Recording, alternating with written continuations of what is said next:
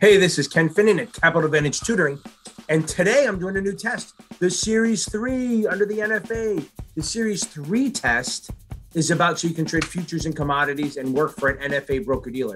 So if you're going to do futures, commodities, all those stuff, interest rate futures, any of that, you will need the Series 3. I'm not doing a whole thing yet. I'm not working on the book yet, but I'm going to give you a little chart that's going to help you.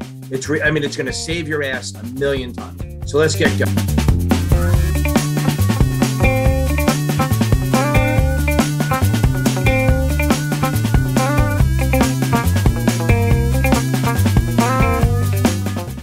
Okay, so the whole thing with the Series 3 is you have to understand futures and forwards and the regs and all that.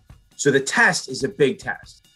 So the Series 3 is a pretty big exam. It's 120 questions. You get a few hours to do it. But here's the real fuck you part of it. There's a regs portion, and then there's like the markets knowledge portion. It's not like you can get a 70% and pass it. You have to get a 70% on each section. I have lots of people came to me and they go, oh, I got an 80 on the regs, and then they get a 68 on the markets, and then they fail the whole thing. They have to retake it. And then they come to me and they go, well, I took it once and I did that, and then I focus on the markets, and then they pass the markets and then fail the regs portion. So you have to get both. So really just get through the regs, memorize that. Then the math portion, a lot of it, I'm a big person in reading, but I want you to read, and then I want you to do a bunch of questions. That's really how it is. But I'm going to show you a chart that is going to save your ass on a bunch of things. And then maybe I'll follow up in a couple of weeks or a week or so with how to do the hedging problems and actually do the mathy part. Because once you get it down, test is cake. But you got to make sure you get the regs and then you get the math. So let's go.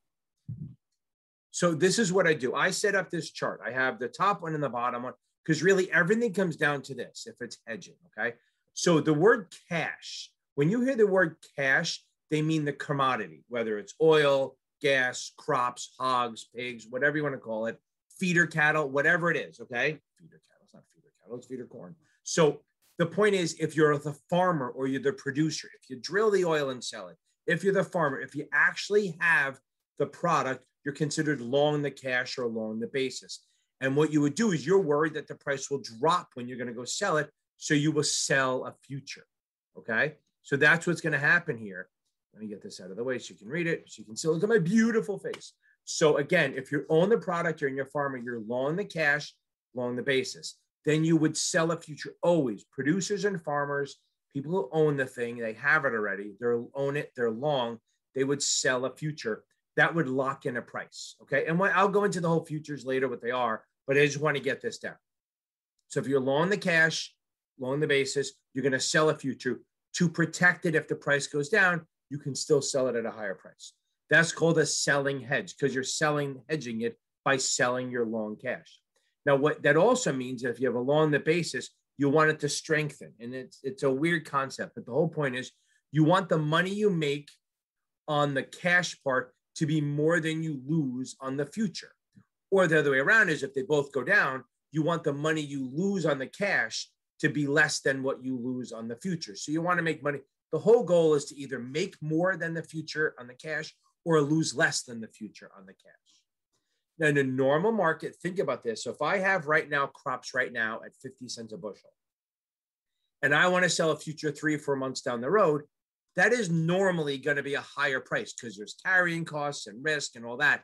So the point is a future will almost always in a normal market be trading at a higher price than the cash. So let's do a little math down here. Let's say the cash price is 50 cents a bushel. Doesn't matter what it is. And the future is 0.65, okay? So that's 15 cents. So the difference, that means it's 15 cents under. So whenever you hear the word over or under, it's going to be cash blank future, meaning that when they say is the price under or over, they're talking about how is the cash versus the future. So in this case, the cash is 15 cents under the future. So it's the basis is 15 under. So it's 15. So put a 15 here. Okay. Now it's 15. And if and I'm along the basis, I want that to narrow. I would like that to get less. So I would love it for the future to go to 67 and the cash to go to 58. Let me make it easier so I can do it. 57. So now there's only a 10 cents difference.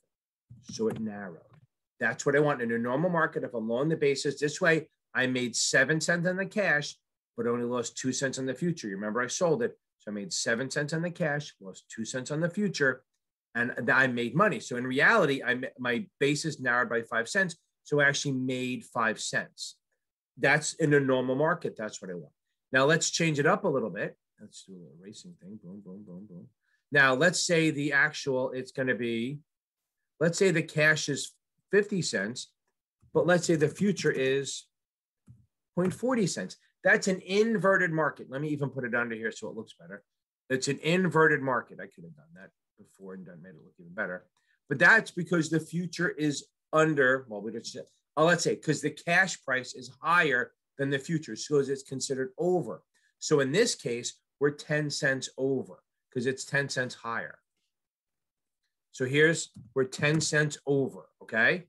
And then what happens is we would like it to widen. We would like this cash to go up more than the future goes up. We would love it to make money for it to go to like 55 and this go to like 42. So then we have a 13 cents or 13 cents over and we're making money. I try to equate it this way. Say you guys are running track and there's a person ahead of you. You're chasing them. You're the cash, they're the future. So in a normal market, you're behind them, kind of the way I run. I'm normally behind everyone because I'm a fat piece of shit. Used to not always be, but now I am. So I'm running behind them. So I'm going to try to catch them. So that's a normal market. And I'm trying to close the gap. I'm trying to get closer to them to narrow the gap. That's a normal market. Now, if I pass them, that becomes an inverted market and I want to widen the length. So what happens is here's the future, here's the cash. We want them to both go up, but we want, if we're long this, we want it to narrow, strengthen, narrow. And then once we pass the cash, if it's higher, we want it to widen because we want to make that as much as possible. So that's the way I think of it. So in a normal market, you want, if you're long the basis, you want it to strengthen and you want the gap to narrow. And then if it goes inverted, then you still want it to strengthen, meaning the cash is making more than they're losing on the future. And then you want it to widen. So in this case, it went from 10 cents basis to a 13 that got wider. So we're making money. Okay, so let's try the other thing. Let's say I don't own the crop. So let's say I promised to deliver crops, right? Let's say I'm a middleman for a bunch of pizza places, right? And they want grain to build their pizzas, whatever it is. So I make a deal with the pizza place to sell them grain at, say, 40 cents a bushel. I'm worried that when I go to buy the actual grain from the commodity, from the farmer, it's going to be higher than 40 cents. So I'm considered short the basis because I've sold it already. So if I've already have a contract to sell it, but I haven't bought the product yet. So I'm short the basis. Okay. So I'm short and I'm worried it's going to go up. So I'm going to buy a future. I'm going to buy a future so that even if it goes up, I lock in a price. That's called a buying hedge. So again, if I'm short the cash, I mean, I don't own it. I either am going to buy it or I don't own it yet. I'm short the basis. I would buy a future to lock in a price. And that's called the buying hedge. And now what happens is I want that to weaken. Since I'm short the cash and long the future, I would like the future to go up more than the cash goes up. So I make money on the future more than I lose on the cash.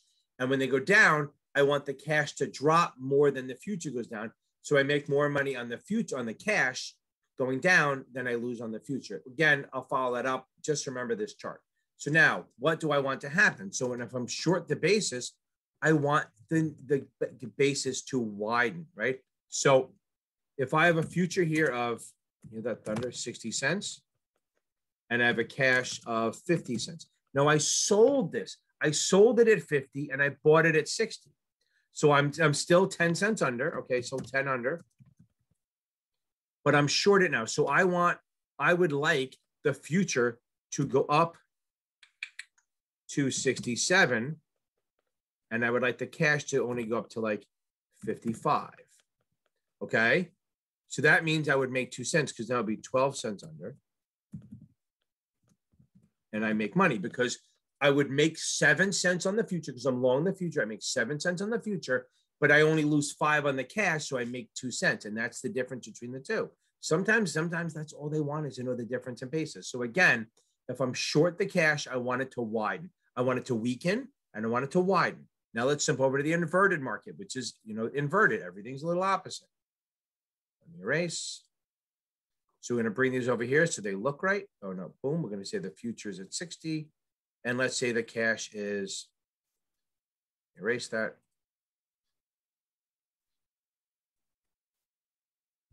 Let's say the cash is 65. So that's an inverted market. I'm still short, but I still want to make money. I still want it to weaken. But what I want to happen is I want it to narrow. I would like this future to go up 67. And I would like this to go up to 68. So before it was 5 cents over, right? That's what it was. And now it's only going to be, what did I do wrong? Oh, yeah, duh, I'm an idiot. And now it's only going to be 0.01 over, and that narrowed, so I made money. How did I make money? Well, I lost 3 cents on the cash because I sold it at 65 and it went to 68, so I lost 3 cents. But then I bought the future at 60 and sold it at 67, so I make 7. So I lost 3 and made 7. I made 4, which is the difference between the 5 cents over and the 1 cent over. So that's kind of a chart that we need to understand. So if you can memorize this, that will solve a lot of your problems, because sometimes they'll say, oh, I want this or that, and I am, what do we want to happen? So if you know that you're long or you own the product, you're going to sell a future. If you're short the product, you're going to buy the future. Now, one thing, sometimes people are confused by this. Again, don't give up. Don't quit on me yet. So if you have a treasury, we talk about the treasury futures, which we'll get into, debt futures. If you have a corporation who's going to issue the bonds, right? So they're going to issue bonds, then they actually own the bonds still. So they were long. So if the company is going to issue bonds, they're going to sell futures to hedge it. Because remember, if I'm going to issue it, I'm worried that the rates will go up and I have to issue the bond at a lower price to get the better rate. So I will, if I'm long the bonds, which means I'm going to issue, I'm going to sell futures. Guys, again, write this down when you do it. We'll get there. We're going to go through a bunch of other things, but I have 3 or 4 tests I'm trying to get through. I hope to do some of the problem solving next weekend. Guys, series 3 is going to work. Thank you for joining. Please like, subscribe, share, and let's do this.